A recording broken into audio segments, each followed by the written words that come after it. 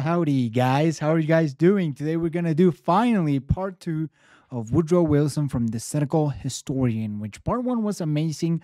I think part two is going to be even more interesting because it's about his own presidency. You know, he was the president during World War One.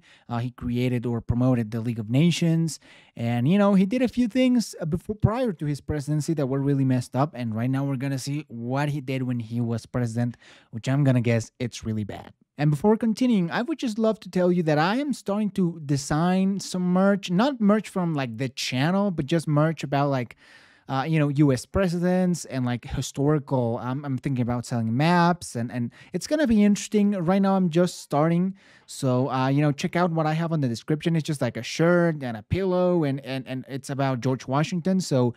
It's a very basic design. As time goes on, I would improve those designs, but it's just the beginning. So if you would like to support the channel, especially if you're from the US or Europe, you can go check that out. And I would really, really appreciate if you did. Without further ado, let's check this video out. And also, another little thing, I just got a copyright strike, which it's really bad.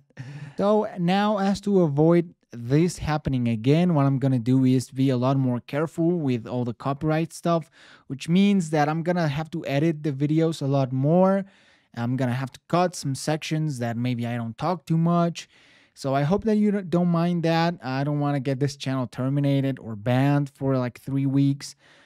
So in order to avoid that, I'm just gonna do that for now and see if it works. Hey, Cypher here. This is the second part of a two-part series on Woodrow Wilson. The first part was about his life prior to 1912, Man, the thumbnail and this is great. is his entire presidency. I highly recommend going and seeing the previous one if you haven't seen it, because I'm going to be referencing also go it check my plenty, reaction to the first and, part. Well, bashing on Woodrow Wilson is just fun. Damn it, Wilson! I just love how he says like Wilson.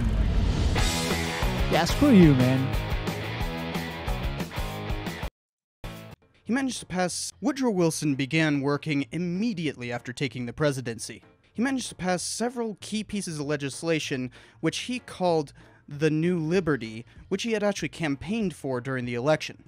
This is actually where we started to see the shift in the word liberalism, because this New Liberty was essentially expansion of the government in order to protect people's liberty. Or so said the propaganda. All of these things were passed within the first couple years of his presidency. He created the Federal Reserve System, which replaced the central bank, which had been functioning all the way back since 1846.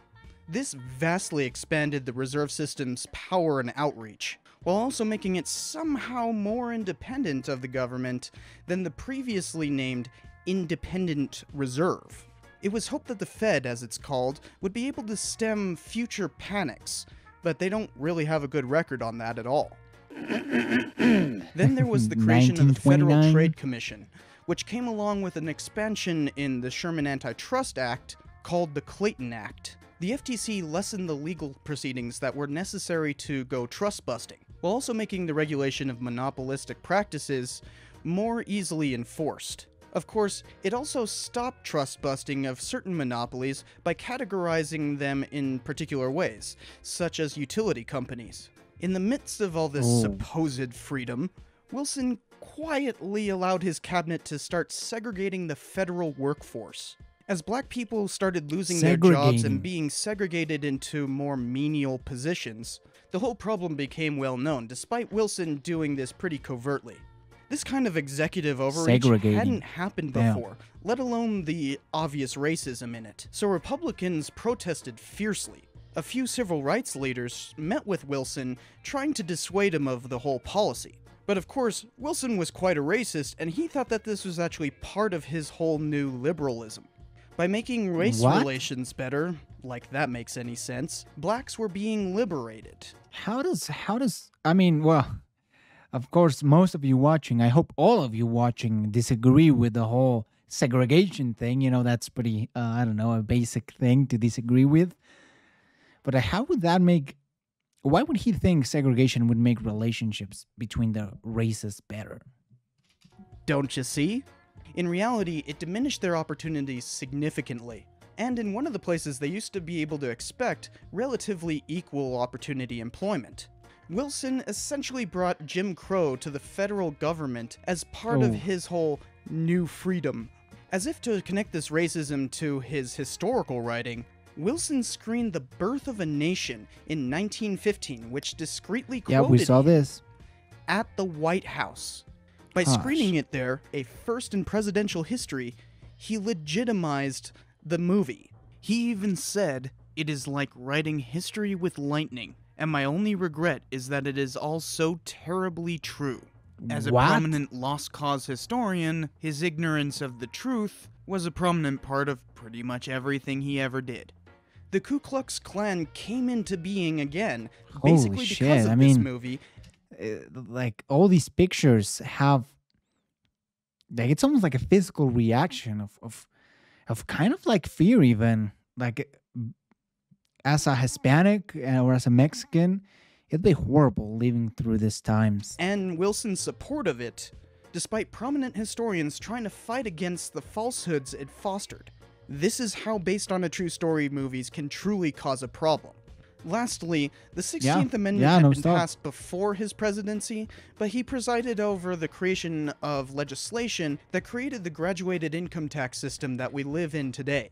Because of this tax system, Democrats lowered tariffs to historic lows. Those tariffs would bounce back again under Republican control after Wilson's administration, but from then on, they would continuously be lowered. Amazingly, all of this was done in the first couple years of Wilson's administration. He was following a lot of trends from his predecessors, but in many ways it was a more conservative approach to progressivism as a Yeah, I mean, Taft was more conservative than Roosevelt. And now, Wilson was a lot more conservative than Taft. opposed to what Roosevelt and Taft had been doing prior. These reforms centered more and more power on the federal government and brought much of it under the control of the executive branch. Just as Wilson had complained decades before, he was basically trying to rid the government of its checks and balances in order to center power on a great orator, such as himself. Yet all of this change took a back seat to an even worse power grab. Woodrow Wilson reformulated the way we think about international diplomacy. To this day, most policymakers can be referred to as Wilsonian. The basic idea is that American values should be spread across the world through America's foreign policy. This whole thing took the old isolationism and combined it with a new This form is something of I never imperialism, really understood. pushing aside those who are now called realists. I'm not joking. After the whole Philippines debacle, which was still going on at the beginning of his presidency, America was fed up with colonialism. But instead of learning from that mistake, Wilson wanted to impose a new form of imperialism. So American exceptionalism turned to fighting to make the world safe for democracy. As he would say in his 1917 State of the Union address, calling for intervention. The problem is, it's fighting for... It's funny because I never understood why war would make a place safer. Now, it is true that I do believe that America as the global superpower is better, or would have been better than a place like China or Russia. However, that doesn't mean that America is perfect, and I'm just really against interventionism. Democracy elsewhere. Or as The Atlantic puts it, he made the world safe for U.S. interventionism. My God. The beginnings of this were with his policies Oh, no. Come on.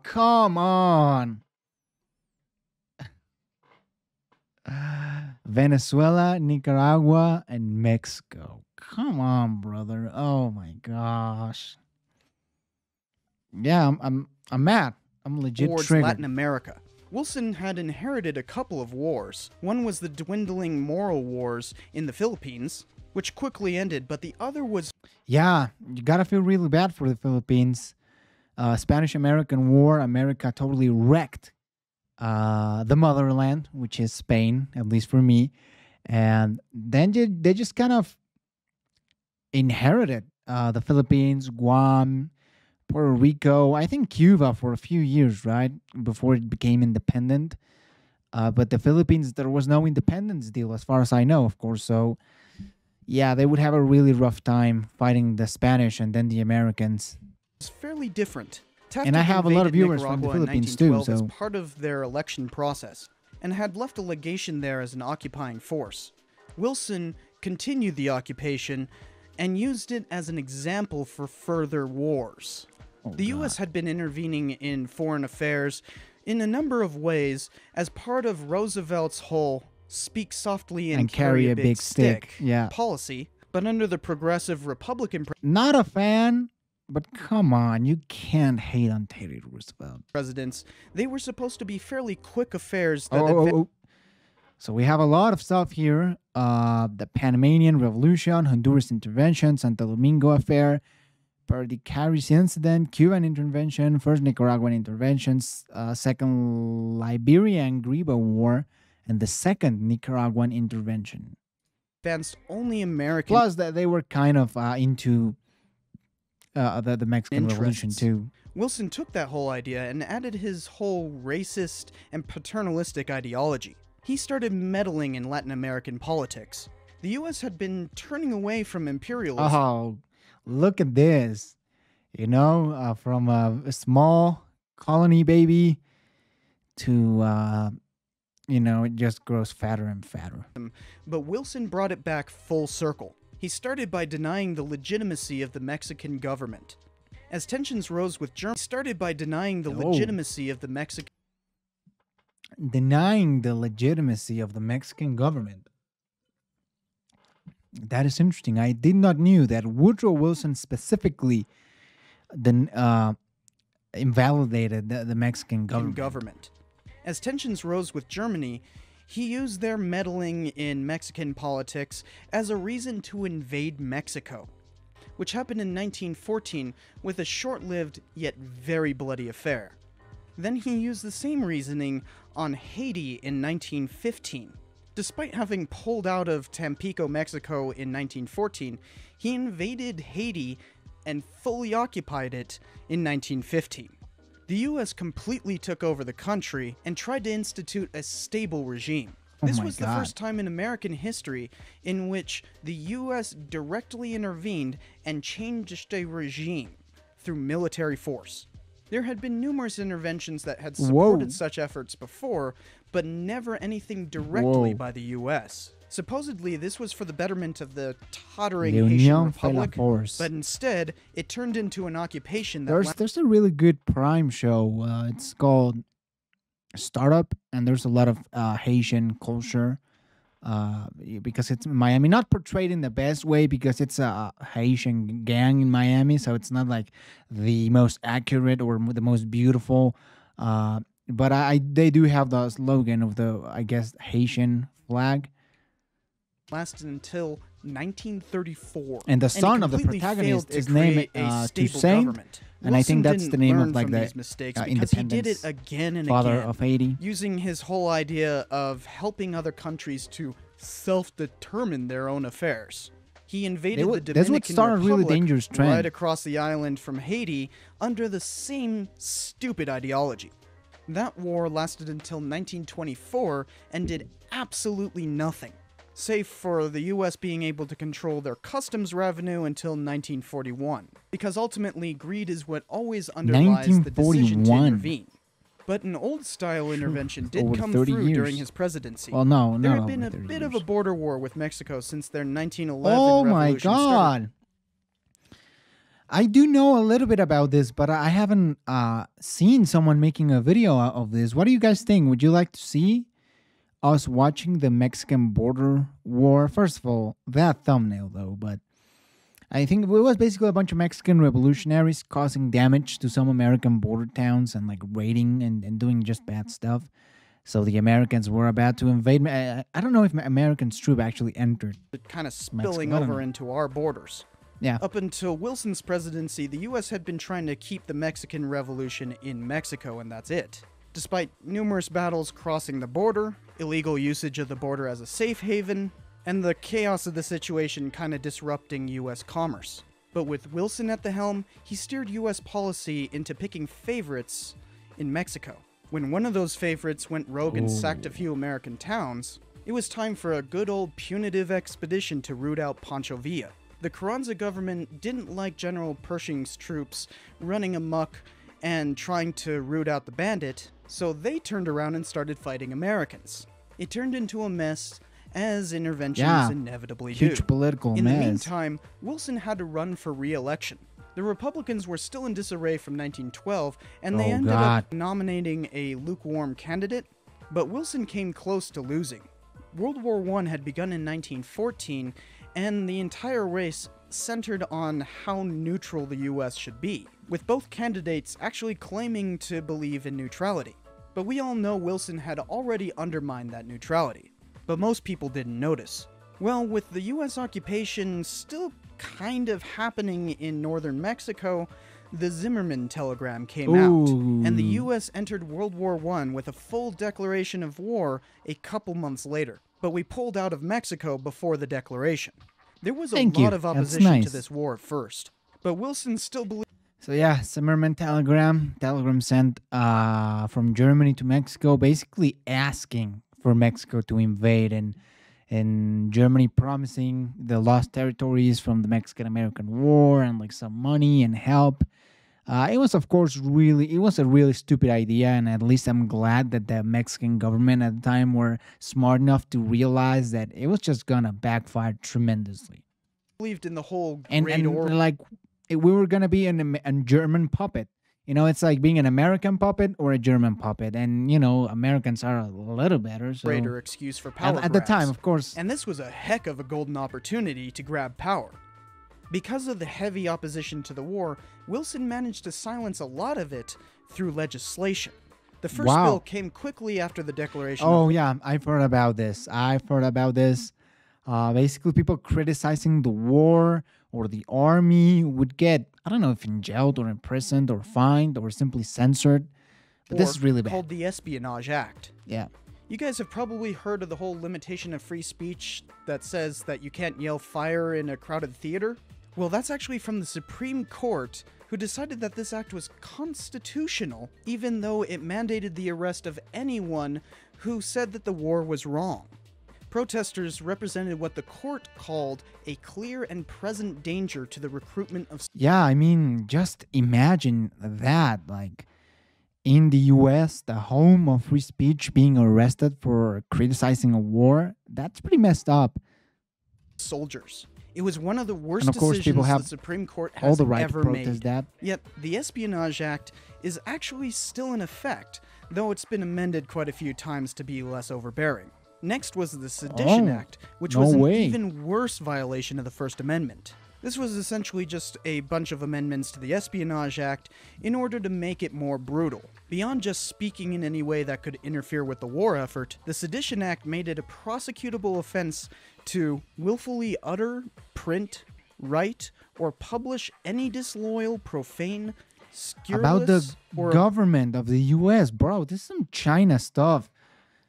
You can write or publish or anything other like being disloyal to the government. Imagine that. Imagine how just insane that sounds. Again, that's some China stuff. Abusive language about the form of government. Or look, or the Constitution, or the military, or the flag of the U.S., or the uniform of the Army, or the uniform. Yeah, it's the flag, the Constitution, the Army of the United States, or the Constitution of the United States, or the military or naval forces of the United States, insane, or the flag. People were being rounded up for sedition, and at least 1,000 convictions were handed out. Worse still, this continued until after the war, when the Sedition Act was repealed in 1920, at the tail end of Wilson's presidency.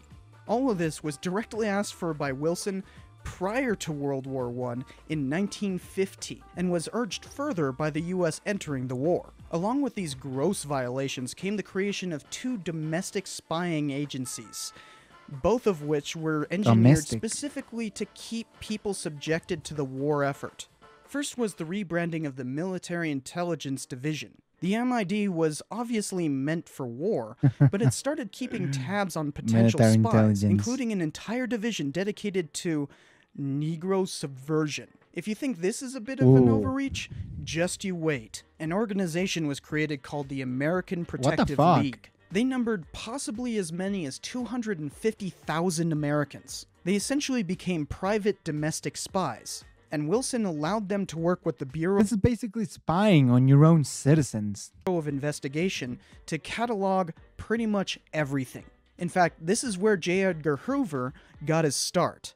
Working together, they worked with Jesus. the BOI and the MID to commit such incredible violations of civil Spying on liberties your own. I mean, as to make the government is still spying us today, but back then, like the criticism of the government or the war or like the flag. the CIA and NSA Imagine saying something like, "Oh, yo, the flag is kind of ugly," and then you're arrested. jealous today.